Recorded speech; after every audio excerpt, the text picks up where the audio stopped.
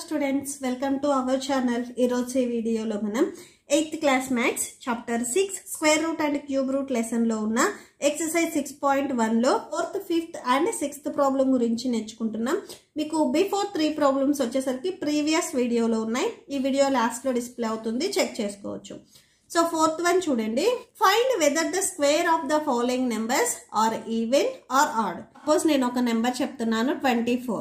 Okay, so ఈ number even odd అనేది మీరు ఎలా చెప్తారు? యూనిట్ ప్లేస్ లో ఉన్న డిజిట్ చూసి, సో యూనిట్ ప్లేస్ లో మీకు 2 ఉన్నా 4 ఉన్నా 6 ఉన్నా 8 ఉన్నా ఆర్ 0 ఉన్నా కానీ ఈవెన్ నెంబర్స్ అని చెప్తారు. 1 ఉన్నా 3 ఉన్నా 5 ఉన్నా 7 ఉన్నా ఆర్ 9 ఉన్నా కానీ ఈ 5 నెంబర్స్ ఉంటే ఆడ్ నెంబర్స్ అని చెప్తారు. ఓకే, సో ఇవి ఈవెన్, ఇవి ఆడ్. ఓకే, సో ఇక్కడ మీరు యూనిట్ డిజిట్ చూసి చెప్పేయాలి. సో నెంబర్ అంతా మీకు అవసరం లేదు, జస్ట్ యూనిట్ డిజిట్ లో ఉన్న నెంబర్ని స్క్వేర్ చేసుకుని, సో అక్కడ వచ్చిన మీకు యూనిట్ డిజిట్ లో ఉన్న ఆన్సర్ని బట్టి అది ఈవెన్ ఆడ్ అనేది మనం ఈజీగా చెప్పేయచ్చు. ఓకేనా? సో సపోజ్ 31 చూడండి, 31 అనేది even నెంబరా add నెంబరా? Odd number. So ఎలా చెప్తున్నాం మనం ఆడ్ నెంబర్ అంటే యూనిట్ ప్లేస్ లో ఉన్న నెంబర్ని చూసి చెక్ చేసి చెప్తున్నాం. ఓకే, సో మనం టెన్స్ ప్లేస్ తో ఏం పని లేదు, జస్ట్ యూనిట్ ప్లేస్ లో ఉన్న డిజిట్ ని చూసి మనం చెక్ చేసి చెప్పేయచ్చు. ఓకే, సో ఇక్కడ నేను టేబుల్లో చెప్పేస్తున్నాను. ఫస్ట్ నెంబర్ చూడండి, 1 ఉంది ఇక్కడ యూనిట్ ప్లేస్. దీన్ని జస్ట్ మీరు స్క్వేర్ చేయండి. 1ని స్క్వేర్ చేస్తే అంటే 1 into 1. బేస్ని మనం 2 times మల్టిప్లై చేయాలి. 1 into 1 అంటే 1 వస్తుంది. సో ఇక్కడ 1 వస్తుంది ఆన్సర్. సో 1 అనేది even odd number. Okay, so odd అని రాసేసుకోండి. నెక్స్ట్ సెకండ్ నెంబర్లో మీరు చెక్ చేస్తే 6. దీన్ని స్క్వేర్ చేయండి. 6 స్క్వేర్ అంటే 6ని మనం 2 times మల్టిప్లై చేయాలి.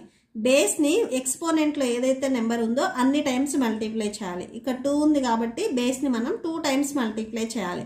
6 6 36. మనకు కావాల్సింది 36 అనేది ఈవెన్ నెంబరా ఆడ్ నెంబరా? ఎలా చెప్తాం మనం? లాస్ట్ యూనిట్ డిజిట్ చూసి చెప్పేయచ్చు. సో 6 అనేది ఈవెన్ నెంబర్ కాబట్టి ఈ టోటల్ నెంబర్ కూడా ఈవెన్ నెంబర్ అవుతుంది. నెక్స్ట్ 4ని చూడండి, 4 square. Okay, so 4 into 4, 4 4s 16. So ఇక్కడ 6 వచ్చింది కాబట్టి 6 అనేది ఈవెన్ నెంబర్. నెక్స్ట్ 9 చెక్ చేయండి, 9 9s 81. సో 81 కదా, 1 వచ్చింది కదా, సో 1 అనేది ఆడ్ నెంబర్. నెక్స్ట్ 8 ఉంది, 8 స్క్వేర్. 8 into 8, 8 8s 64. సో 64లో 4 అనేది ఈవెన్ నెంబర్. మీరు ఇక్కడ ఒకటి అబ్జర్వ్ చేస్తే మనం ఇక్కడ చూడండి ఆడ్ నెంబర్, ఇక్కడ మీకు నెంబర్ ఫస్ట్ చూడండి 431 అనేది ఆడ్ నెంబర్, 1 ఉంది కాబట్టి. ఈ ఆడ్ నెంబర్కి స్క్వేర్ చేసినప్పుడు వచ్చిన ఆన్సర్ కూడా ఆడే అవుతుంది. ఈవెన్ నెంబర్కి స్క్వేర్ చేసినప్పుడు వచ్చిన ఆన్సర్ ఈవెన్ అవుతుంది. మీరు ఇక్కడ చెక్ చేయండి, ఈ number odd number. Okay, so దీన్ని మనం స్క్వేర్ చేసినప్పుడు వచ్చిన ఆన్సర్ అనేది కూడా ఆడే అవుతుంది. ఓకే, నెక్స్ట్ 5th one చూద్దాం. 5th one చూడండి, హౌ మెనీ నెంబర్స్ లై between the square of the following numbers. ఈ 2 నెంబర్స్ ని మనం స్క్వేర్ చేసినప్పుడు మిడిల్లో ఎన్ని నెంబర్స్ వస్తాయి అనేది మనం ఫైండ్ అవుట్ చేయాలి. సో నేను ఇంట్రడక్షన్ వీడియో చెప్పినప్పుడు చెప్పాను మీకు, బిఫోర్ పేజ్ నెంబర్ 127లో ఇక్కడ మీకు ఒక టేబుల్ ఇచ్చారు. ఓకే, సో 2 కాన్సిక్యూటివ్ నెంబర్స్ని స్క్వేర్ చేసినప్పుడు ఆ స్క్వేర్ చేసినప్పుడు మీకు ఆన్సర్ వస్తుంది కదా, మిడిల్లో ఎన్ని నెంబర్స్ ఉంటాయి అనేది ఫైండ్ అవుట్ చేయడానికి ఇక్కడ మీకు ఒక ఫార్ములా ఇచ్చారు, రిలేషన్ అని. 2 into base of the first number. ఓకేనా? సో అది రాసేసుకుంటే సరిపోతుంది. సో సొల్యూషన్ చూడండి, 2 into base of the first number. First number బేసే మీకు 25 అవుతుంది. సో యాక్చువల్గా 25 స్క్వేర్ అండ్ 26 స్క్వేర్ అనేది మీరు రాయాలి. బట్ ఇక్కడ నెంబర్స్ ఏం ఫైండ్ అవుట్ చేయాల్సిన అవసరం లేదు, ఎన్ని నెంబర్స్ ఉంటాయని అడిగారు కాబట్టి జస్ట్ ఫస్ట్ నెంబర్ని 2తో మల్టిప్లై చేయండి, సరిపోతుంది. 2 25s 50 వస్తుంది. నెక్స్ట్ సెకండ్ నెంబర్ చెక్ చేయండి. Next 56 and 57. సో దీనికి కూడా 2 into ఫస్ట్ నెంబర్ని మల్టిప్లై చేయండి. 2 into 56 112 వస్తుంది. Third number 2 into 107. సో రెండింటిని మల్టిప్లై చేస్తే 214. అంటే మీరు 100 స్క్వేర్ చేసినప్పుడు మీకు ఒక ఆన్సర్ వస్తుంది, 108 స్క్వేర్ చేసినప్పుడు మీకు ఒక ఆన్సర్ వస్తుంది. ఆ 2 నెంబర్స్ మిడిల్లో 214 నెంబర్స్ అనేవి ఉంటాయి. ఓకే, అండ్ ఇప్పుడు లాస్ట్ వన్ చూద్దాం. నెక్స్ట్ లాస్ట్ ప్రాబ్లం చూడండి 6th one. Without adding find the sum of the following numbers. Add చేయకుండా ఈ నెంబర్స్కి ఆన్సర్ ఎంత వస్తుంది అనేది మనం ఫైండ్ అవుట్ చేయాలి. అంటే 1 + 3 4 4 + 5 9 9 + 7 ఇలా యాడ్ చేయకుండా మనం సమ్ ఎంత వస్తుంది అనేది ఫైండ్ అవుట్ చేయాలి. సో ఇక్కడ మీకు చూడండి, ఇక్కడ ఇచ్చిన నెంబర్స్ అనేవి కాన్సిక్యూటివ్ నెంబర్స్, అంటే వరుసగా వచ్చే నెంబర్స్. ఆ వరుసగా వచ్చే నెంబర్స్లో కూడా ఇవి ఆడ్ నెంబర్స్. 1 తర్వాత ఆడ్ నెంబర్ ఏమొస్తుంది? 3 వస్తుంది. 3 తర్వాత 5 వస్తుంది. 5 తర్వాత 7 వస్తుంది. 7 తర్వాత 9. ఇవి కాన్సిక్యూటివ్ ఆడ్ నెంబర్స్.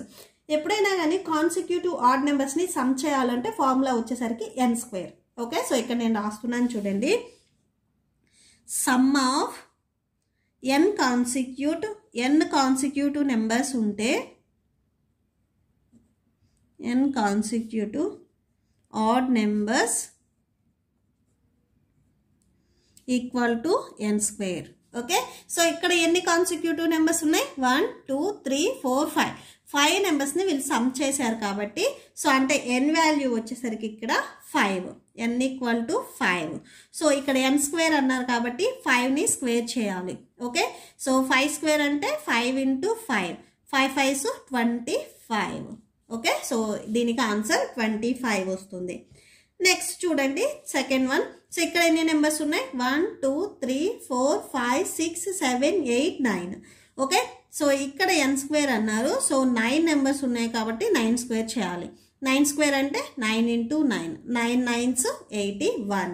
ఇక్కడ ఉన్న మీకు నెంబర్స్ 9 నెంబర్స్ని యాడ్ చేస్తే 81 వస్తుంది. మీరు ఒకసారి చెక్ చేసుకోవచ్చు నార్మల్గా ఎడిషన్ చేసి. Next n². ఇక్కడ చూడండి ఎన్ని నెంబర్స్ ఉన్నాయి? 1 2 3 4 5 6 7 8 9 10 11 12 13. టోటల్గా 30 నెంబర్స్ ఉన్నాయి. సో ఈ 13కి స్క్వేర్ చేసేసేయండి. 13 × 13, 13 13s 169. సో ఈ నెంబర్స్ మొత్తాన్ని యాడ్ చేస్తే మీకు ఆన్సర్ 169 వస్తుంది. Okay, so that's it. ఈ ప్రాబ్లంతో మీకు ఈ వీడియో కంప్లీట్ అయిపోయింది. ఐ హోప్ మీకు ఈ వీడియో నచ్చితే ప్లీజ్ లైక్ చేయండి, మీ ఫ్రెండ్స్కి షేర్ చేయండి, అండ్ మన ఛానల్ని సబ్స్క్రైబ్ చేసుకోండి. ఇప్పుడు వచ్చేసరికి నేను చెప్పిన ఈ 3 ప్రాబ్లమ్స్కి మీకు నోట్స్ డిస్ప్లే అవుతుంది, చెక్ చేసుకోండి. Thank you and thanks for watching.